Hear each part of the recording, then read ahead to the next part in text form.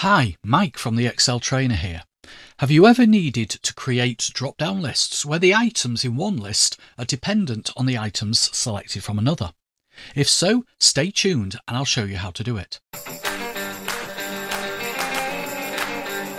The term dependent drop-down list refers to a situation where you have two lists and the values that are displayed in list number 2 are dependent upon the value selected in list number 1. If you'd like to follow along with me, you can download a copy of this file via a link in the description below.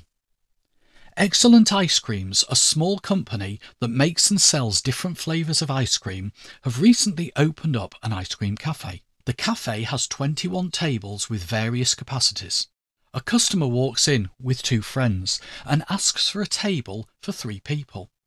So I click the drop-down arrow against the selector capacity and choose 3 people, and then I click the drop down arrow against select a table and it only shows me the tables that have a capacity of 3 people.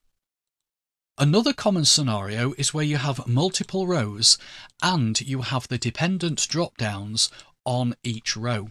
In this video I'll show you how to create the drop downs for both scenarios.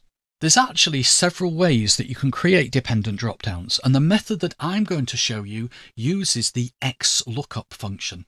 Now, not all versions of Excel include XLOOKUP. To check whether yours does, find a blank cell and type equals X. And if XLOOKUP is displayed in the list, then you're good to go. Let's start with a single set of drop-downs. First of all, I need to set up the source for the drop-down choices, and I've done that already. I've typed the items that I want to appear in the first drop-down, select a capacity, across row 3, and underneath each of those items are the items to appear in the second drop-down. So for example, when 2 people is selected from the first drop-down, the second drop-down should display tables 8, 9, 11, 14 and 15. To create the first drop-down, select I3, that's where the drop-down is going to go, and click on the Data menu and the Data Validation button. Set Allow to List, and in the source box either type A3 to F3 or highlight over A3 to F3. Those are the cells that contain the items that I want to have in the drop-down. So click on OK, and now when I click the drop-down I get my list. I'm going to just select 2 people. To create the second drop-down, this is where XLOOKUP comes in. The XLOOKUP formula will actually be used in the data validation dialog box. So I go to Data, Data Validation, set Allow to List, and in the source box type in the actual formula, which in this example is equals XLOOKUP, open brackets, I3, because that's the cell that contains the item that I'm looking for, comma, A3 to F3, because that's the range where it will find the item that's in I3, comma, and then A4 to F8. Close brackets and click OK. So when I click the drop down now, I get a list of all the tables that have a capacity of 2 people. If I change this drop down to 4 people, I now get a list of all the tables that have a capacity of 4 people, and so on. Okay, so that's an example of where there is only 2 drop-downs, but what if we have multiple drop-downs on multiple rows?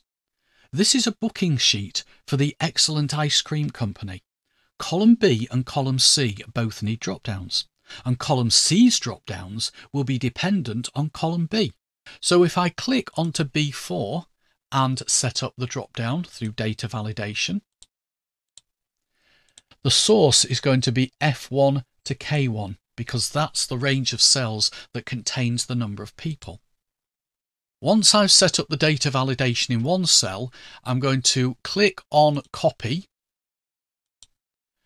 and select the other cells in that column, but then don't just click Paste, click the arrow underneath Paste, select Paste Special and select Validation, and that will copy the data validation settings from B4 into those other selected cells.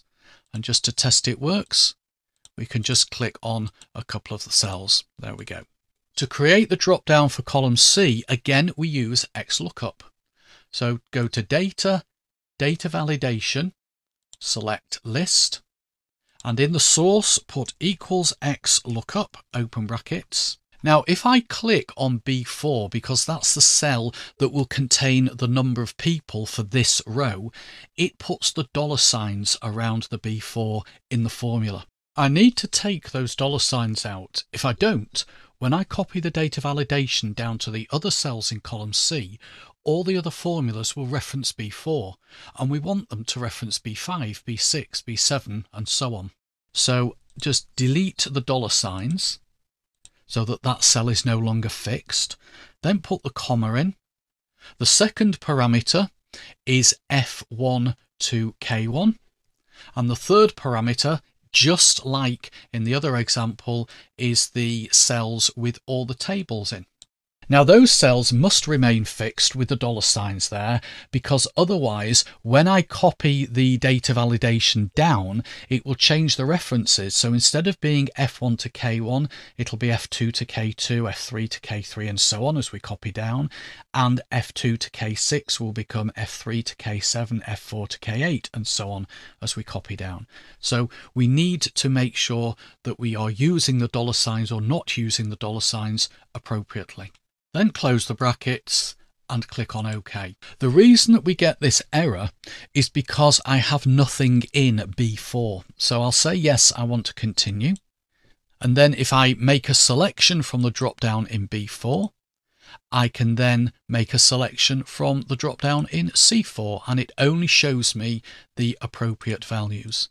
I then need to copy the data validation down column C. So I'll click copy, select C4 to C8, click the arrow under paste, select paste special, choose data validation, and click OK. So now if I select another value from this drop down, say 6 people, I should get only those tables that have 6 people capacity. So there we have a couple of ways to create dependent drop-down lists. I appreciate that there are other approaches to solving this problem.